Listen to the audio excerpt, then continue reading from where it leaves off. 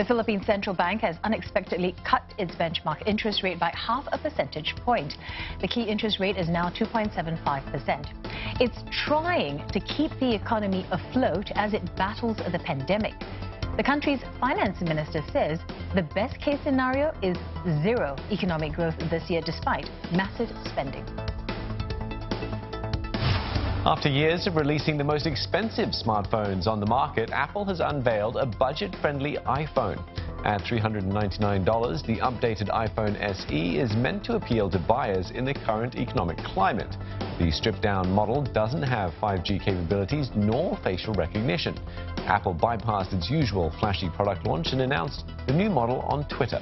But analysts say the new phone is unlikely to be a hit in China, where 5G capability or compatibility is now commonplace.